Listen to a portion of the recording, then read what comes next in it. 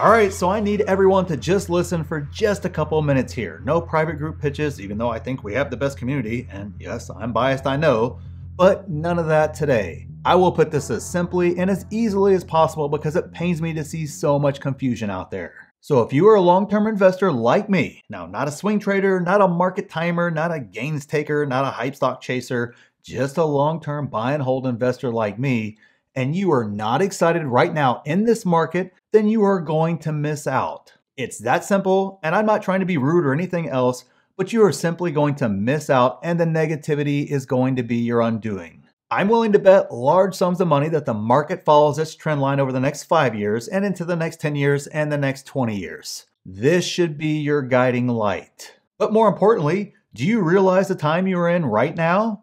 You're basically here, here, and here.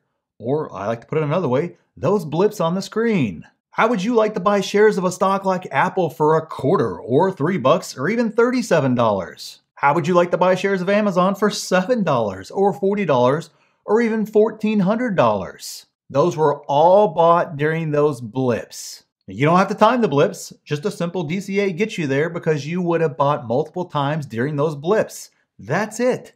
Nothing fancy, no fancy models, no crazy plans, no watching your phone every 5 minutes to see what the chart says or what the latest news is or anything else like that. Just simple DCA and hold. If owning those stocks at those prices doesn't excite you, then I guess you don't like going on hot dates with hot people who have great personalities with a heart of gold and are also the kindest people ever and make $1 million a day and sexy. And oh my goodness, I just kind of realized I have no idea if that made any sense or not, but it kind of did for me.